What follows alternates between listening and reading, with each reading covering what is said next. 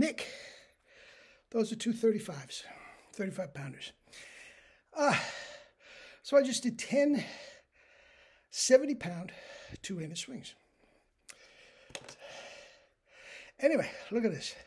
I'm a runner, I'm a biker, and after 15 seconds under the weights, I'm huffing and puffing like I just ran 10 miles.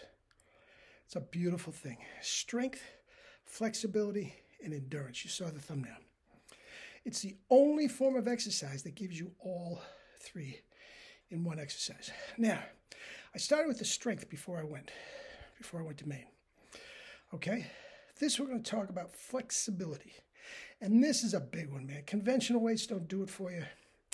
There's no other form of exercise that gives it to you. It's a property called proprioceptive neuromuscular facilitation. PNF to the max. The concept is all in there. I'm not going to get too deep into it. But basically, proprioceptive PNF means proper use of tension to create strength, flexibility, and endurance in any muscle. For the life of me, I don't know why all trainers don't incorporate that one concept more. I seem to be the only one that does. That's why I'm having astounding results with all my clients. All right? Now, here's the deal. Strength, flexibility, and endurance. The kettlebell swing, the two-handed swing, the king of all exercises. Every single muscle from my neck down, every single one of them, muscles in my fingers, every single muscle in my body has more strength, more flexibility, and more endurance than it did when I started that exercise. And as I said, no other form of exercise can do both things. Now, flexibility is the one that's most ignored.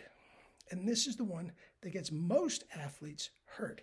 That and a crappy inflammation diet, keto, whatever. That's what gets them hurt. Inflames the joints, inflames the muscles, inflames the ligaments, tendons, the whole 9 yards. Snap. Okay? But unless you finish your weight routine and then go to a yoga class, you've lost flexibility. You do that every day for 10 years. All of a sudden, you can't throw 100 miles an hour anymore. What is it? I'm getting old? No, you've lost flexibility. Lost range of motion in everything you do. Okay? Proprioceptive neuromuscular facilitation. Now, the beauty of the kettlebell is when we're talking about athletes, now yoga is fine. Yoga is fine, but it doesn't promote strength as much as you need for an athlete. I call it wet noodle flexibility. We go down the ashram and get some yogi that can turn themselves into a pretzel. Can they run around a block? Can they lift a kettlebell? No, there's no strength. And on the other hand, you get some athletes, Giancarlo Stanton, Aaron Judge, Mike Trout, all these roid heads. They're constantly hurt because there is no flexibility. You put the same guy, those three guys, put them on the kettlebells instead of the weights, they would get more power, more flexibility, more range of motion, and more endurance, and never get hurt. No, I'm not talking about running into an outfield fence, or I'm not talking colliding with another athlete, or turning your ankle over when you're reaching for a first base. No, that's not what I'm talking about. I'm talking about running in the outfield and pulling a lame for no reason. Now, you're doing that to yourself, kids, with your diet and your exercise. Now, look at these guys I'm talking about.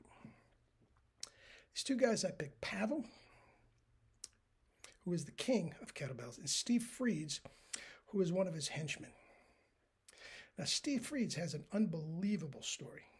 If you want to go on his website, just Freeds, F-R-I-E-D-E-S, New Jersey Kettlebell, about how he rejuvenated his back, I mean, it's just incredible what he does. But both those guys are serious deadlift champions. Pavel back in his day could pull 700 pounds. Steve Freeds is a world champion in his weight class. Now he's in a 135 weight class. And he's pulling +3 bills. That is incredibly strong. Now look at the physique on them. They're not all roided up. They're not all beefed up like Giancarlo Stanton. But they are stronger. Both of them are stronger than him, and they can flop right down into a flat split. Guys, that is what you need as an athlete. That's what you need. Case closed. All right? Strength, flexibility. Tomorrow we'll talk about endurance. Guys, drink your juice. If you're not drinking juice, you're not living.